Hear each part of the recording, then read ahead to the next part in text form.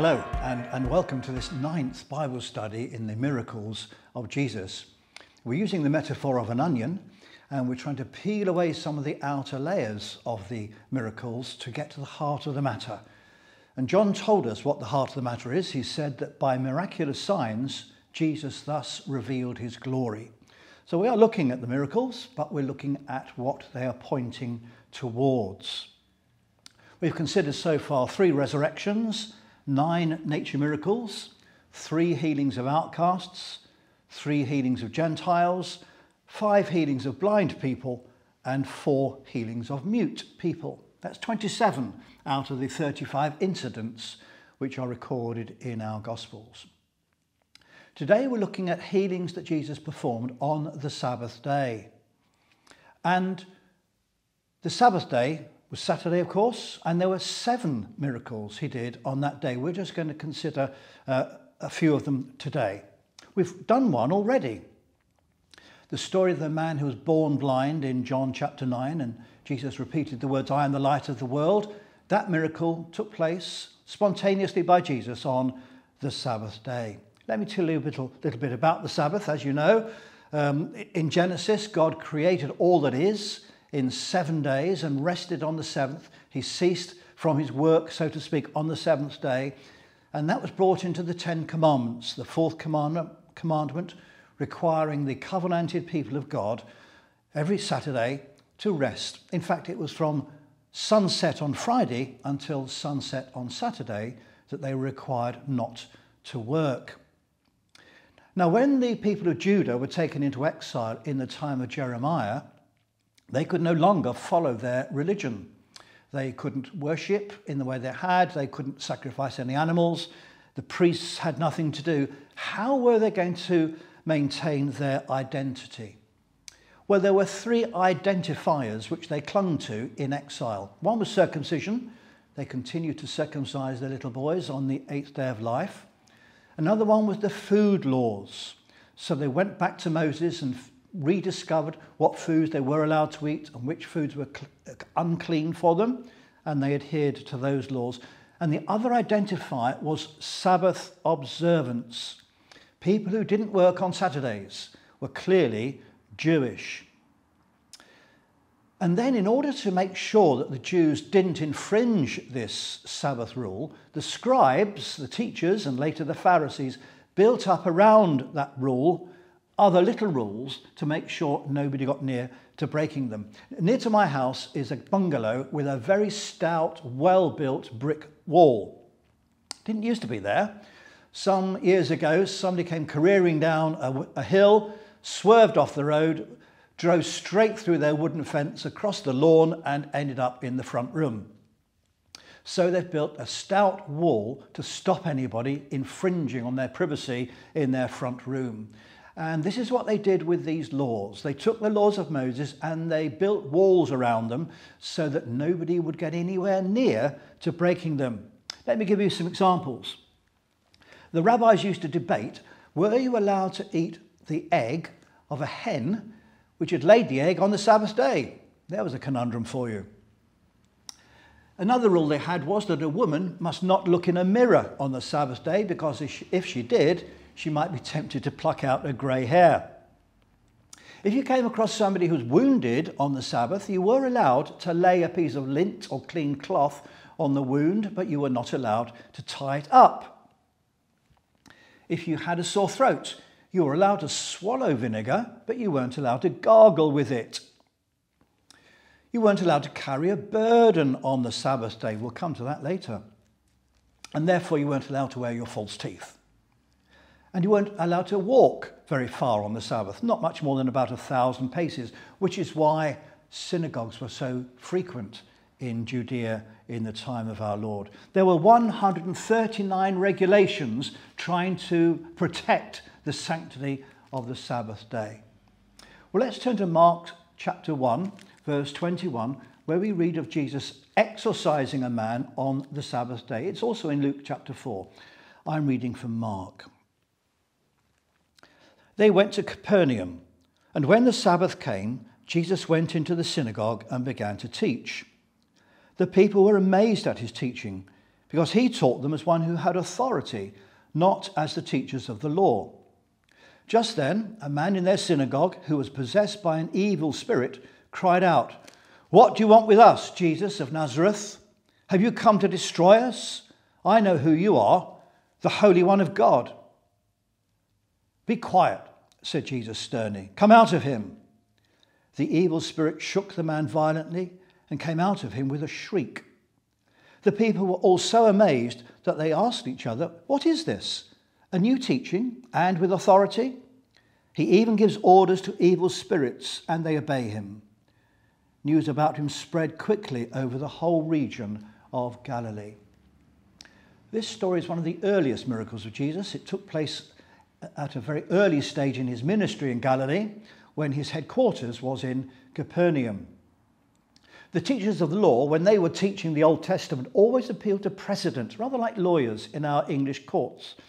So if they had some rule of Moses that they needed to explain, they would try and find out what rabbis of a previous generation had taught about that law, and they would pass it on. Jesus didn't teach that way. He said, "I say to you," just as in the Old Testament, God has spoken to the prophets, "Thus says the Lord."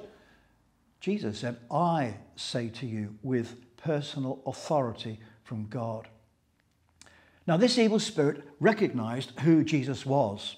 We've come across this before. Remember Legion and his friend? The evil spirit recognized who Jesus was.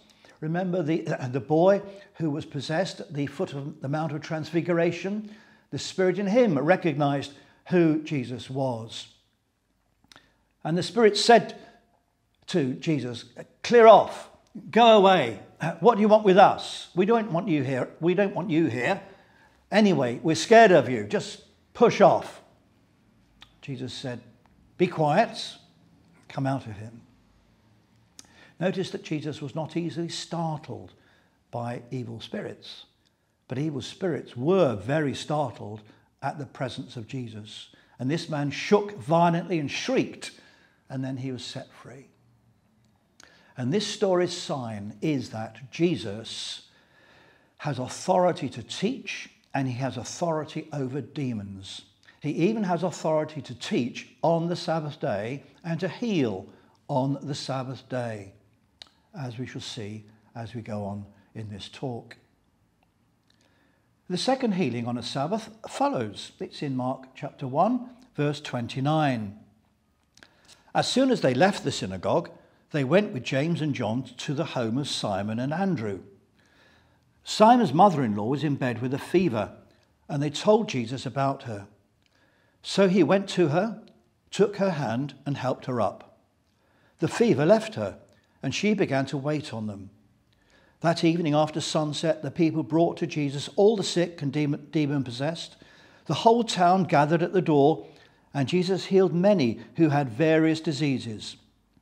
He also drove out many demons, but he would not let the demons speak because they knew who he was. This story is also in Matthew and in Luke. Luke, the doctor, says that Peter's mother-in-law was in a high fever. Again, we see Jesus taking the initiative. There's no request for healing, no demand for faith, no recognition that Jesus is the Son of David, no expectation of blessing. Jesus takes control and shows the initiative. Just as he had touched the coffin of the man from Nain, who he raised from the dead, and just as Jesus had touched the leper, Jesus held this woman by her hand, healed her and raised her up. And then she waited on them. Matthew emphasizes that she waited on Jesus. Mark emphasizes that she waited on all of those 5 men. And then in verse 32, that evening after sunset, the people brought to Jesus all the sick. I wonder why that would be after sunset. Well, because it was Saturday, and the Sabbath ended at sunset on Saturday. So the people, feeling it was their opportunity, brought to Jesus many to be healed at the end of that Saturday. Again, Jesus is showing his authority over illness. He has the authority and the power to heal on the Sabbath day. We now turn over the page to Mark chapter 2 and verse 27. The healing of a man with a shriveled hand. But I'm beginning the story at the end of the previous story. Then he said to them, "The Sabbath was made for people, not people for the Sabbath. So the Son of Man is Lord even of the Sabbath." Another time he went into the synagogue, and a man with a shriveled hand was there. Some of them were looking for a reason to accuse Jesus, so they watched him closely to see if he would heal him on the Sabbath. Jesus said to the man with the shriveled hand, "Stand up in front of everyone." Then Jesus asked them, "Which is lawful on the Sabbath, to do good or to do evil, to save life or to kill?" But they remained silent. He looked round at them in anger and deeply distressed at their stubborn hearts, said to the man, "Stretch out your hand." He stretched it out, and his hand was completely restored. Then the Pharisees went out and began to plot with the Herodians how they might kill Jesus. In all three Gospels, this story follows upon the plucking of ears of corn by Jesus and the disciples on the Sabbath day, and they have been criticised for farming. They were technically reaping, and they were preparing the corn for eating, which was a breach of the law, or so they said. Jesus said two explosive things about the Sabbath. He said, "The Son of Man is Lord of the Sabbath." Now, the first explosion was his use of the word Son of Man. This was the title Jesus used of himself most often. I need to spend a little bit of time on it. In the book of Ezekiel, the prophet there is often spoken of as Son of Man, get up, Son of Man, go over there, Son of Man, do something else. In other words, it just means a man, a person, a human being. But in Daniel chapter 7, Daniel has this spectacular vision of the Son of Man coming with the clouds of heaven, approaching the Ancient of Days, God. God gave to the Son of Man authority, glory, and sovereign power. God said that all peoples and all languages would worship the Son of Man, and to the Son of Man was given an everlasting kingdom, a dominion that would never be destroyed. Now that is messianic talk. That is prophecy about the coming Messiah. So Jesus, using this title, is claiming to be this great Son of Man who is to be given an eternal kingdom by the Father and will be worshipped by all people. And he says the Son of Man is Lord of the Sabbath. No, they all thought. God is Lord of the Sabbath. Yahweh is Lord of the Sabbath. What are you doing saying the Son of Man is Lord of the Sabbath? So the authorities were looking for an opportunity to arrest Jesus. The Pharisees were on the prowl. It says there in chapter 3, verse 2, they were looking for a reason to accuse Jesus. In the synagogue, on the Sabbath day, was this man with a useless hand. Luke says it was his right hand. If he was right dominant, it was the hand he would have worked with. He couldn't make his living. Jesus could read their minds. Luke tells us Jesus knew what they were thinking. And unusually, Jesus made this man the centre of attention. Remember, often he took people aside. He took people into a private place to heal them, or he took them outside of a village to heal them. But this time Jesus said, "Stand up in front of everyone." Jesus wanted everyone to see you are allowed to do good things on Saturdays. Matthew records that Jesus said, if you had a sheep that fell into a pit, you'd put it out on the Sabbath day. That's what they would do. They were allowed to do that. That is something good and kind to a sheep. Well, said Jesus, I'm going to do something good and kind to this man. Is it lawful to do good on the Sabbath? They could hardly say no, could they? Is it lawful to do evil on the Sabbath? They could hardly say yes, could they? It was a tricky question. Jesus had got them caught by this question. Is it lawful to save life or to kill on the Sabbath day? So if it's all right with you, I'll go ahead and I'll do this good thing and this kind thing to this man on the Sabbath day. While Jesus was thinking of healing, the Pharisees were thinking of killing. While Jesus was thinking of mercy, the Pharisees were thinking of murder. and he told the man to do that which he could not do. He said, "Stretch out your hand." And then we see a range of emotions mentioned. In Jesus, anger and deep distress. Did you know the Gospels ever spoke of Jesus getting angry? They do. He was angry and distressed at their stubborn hearts, the way they were prepared to treat this man because of their legalistic interpretation of the law. And Luke tells us that the Pharisees, they were furious, and they plotted with the Herodians how to kill Jesus. Now, there were three political parties in Judea at that time. There were the Sadducees. They were the aristocratic priests, the posh people, the wealthy people, the people who ran the temple. They liked the Romans being in Judea because as long as the Romans were there, the Sadducees were in power. The Pharisees were at the opposite extreme of that political dimension. They hated the Romans. They detested Gentile rule. They wanted the Romans out almost at any cost. But they got together with the Herodians. This third party was a godless party. They didn't love the Lord at all. They were merely devoted to politics and to pleasure and to fun and to supporting the Herod family. The Herod family was the most grossly immoral family you could come across. And they wanted the Herods in power. The Herods were appointed by the Romans. So you have these two political opposites, Pharisees and Herodians, uniting together. What an irony. What brings them together? Their hatred of Jesus. They're looking for a way to murder him. And so we see in this story a sign of Jesus' glory. Jesus has the authority to interpret God's law, not the Pharisees, not the scribes, not the elders, not the priests. Jesus has the authority to interpret God's law, and Jesus is the Son of Man who is doing it.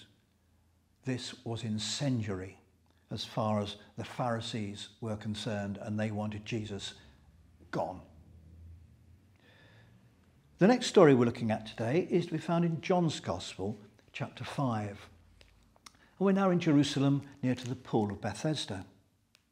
Sometime later, Jesus went up to Jerusalem for a feast of the Jews. Now there is in Jerusalem near the sheep gate a pool, which in Aramaic is called Bethesda, and which is surrounded by 5 covered colonnades. Here a great number of disabled people used to lie: the blind, the lame, the paralysed. One who was there had been an invalid for 38 years. When Jesus saw him lying there and learned that he had been in this condition for a long time, he asked him, "Do you want to get well?" "Sir," the invalid replied, "I have no one to help me into the pool when the water is stirred. While I'm trying to get in, someone else goes down ahead of me." Then Jesus said to him, "Get up, pick up your mat and walk." At once the man was cured. He picked up his mat and walked. The day on which this took place was a Sabbath. And so the Jews said to the man who had been healed, "It is the Sabbath. The law forbids you to carry your mat." But he replied, "The man who made me well said to me, 'Pick up your mat and walk.'" So they asked him, "Who is this fellow who told you to pick it up and walk?" The man who was healed had no idea who it was, for Jesus had slipped away into the crowd that was there. Later Jesus found him at the temple and said to him, "See, you are well again. Stop sinning, or something worse may happen to you." The man went away and told the Jews that it was Jesus who had made him well. So, because Jesus was doing these things on the Sabbath, the Jews persecuted him. Jesus said to them, "My Father is always at his work to this very day, and I too am working." For this reason, the Jews tried all the harder to kill him. Not only was he breaking the Sabbath, but he was even calling God his own Father, making himself equal with God. This story is only to be found in John's Gospel. And in the previous chapter, Jesus had just healed the courtier's son in Cana in Galilee, but now he's travelled south to Judea, to Jerusalem, by the pool of Bethesda, which is just north of the Temple Mount. He was there for a feast. Passover, Tabernacles, Pentecost, we don't know which. We do know in John's Gospel 3 Passovers are mentioned, which is why we believe that Jesus' ministry lasted a maximum of 3 years.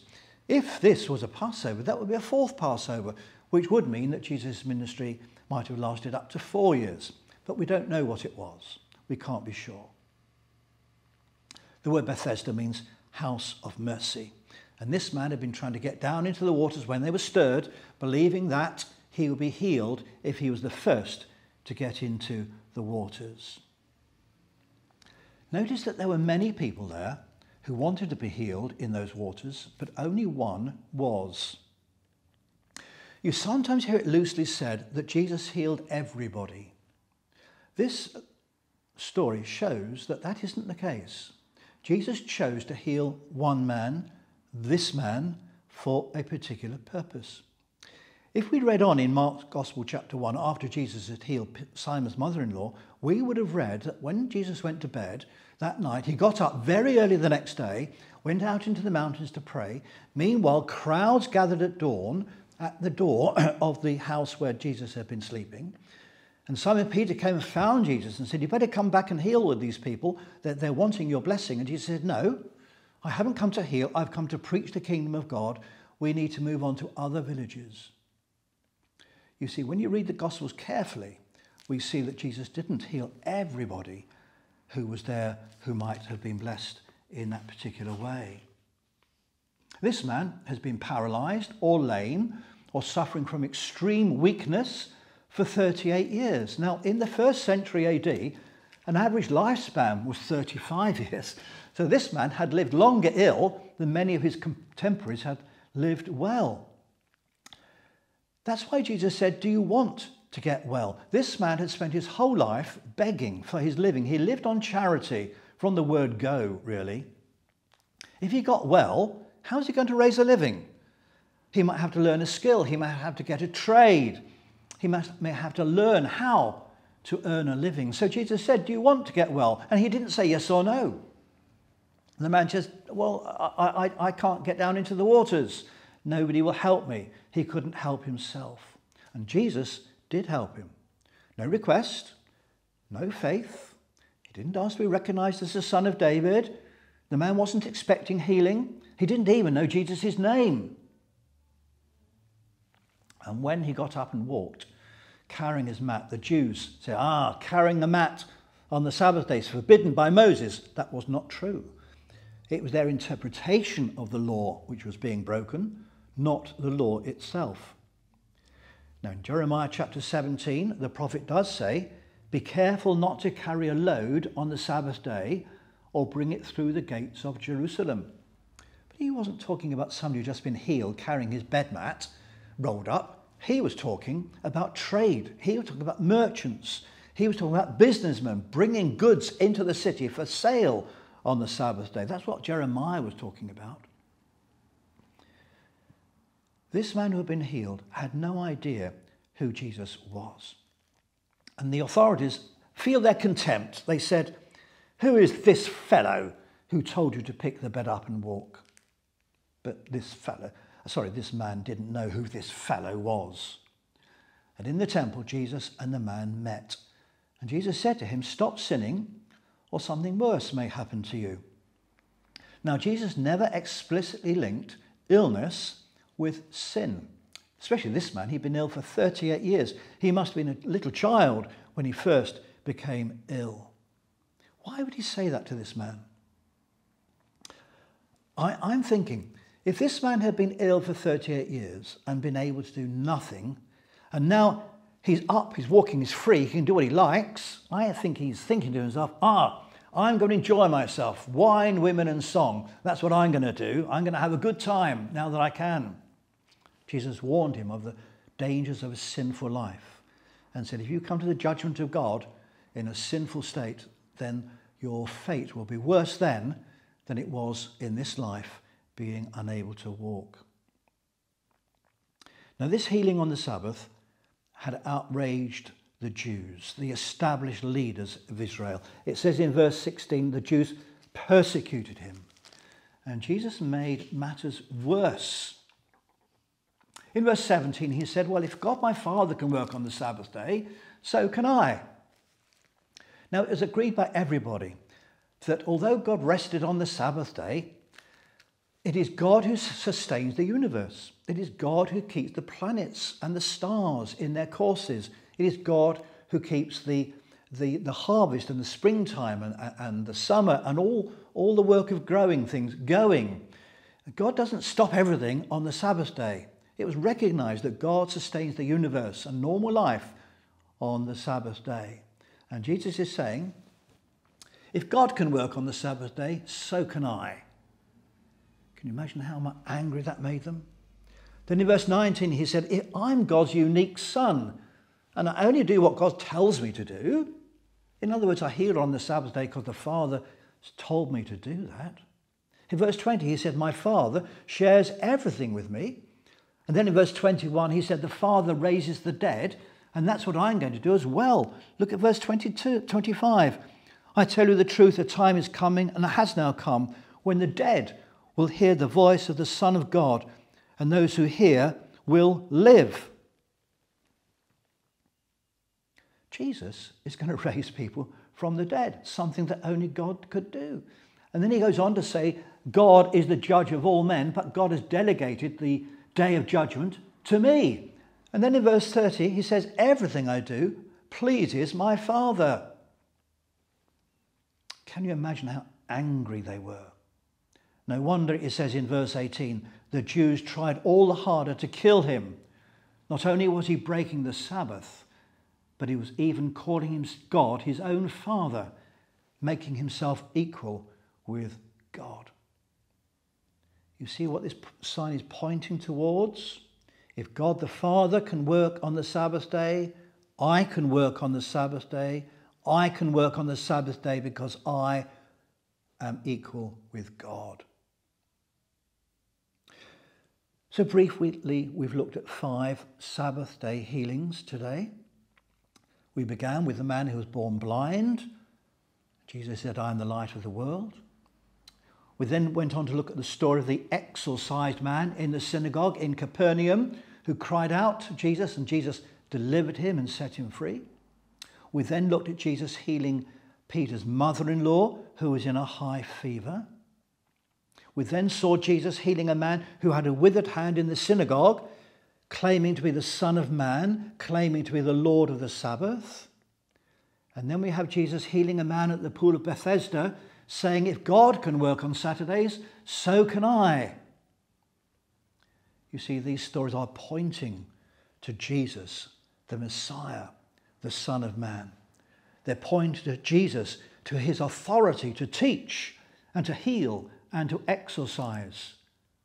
They are pointing to Jesus, making himself equal with God. In the words of Charles Wesley, our God, contracted to a span, incomprehensibly made man. Glory to God and his Son, Jesus Christ our Lord. Amen.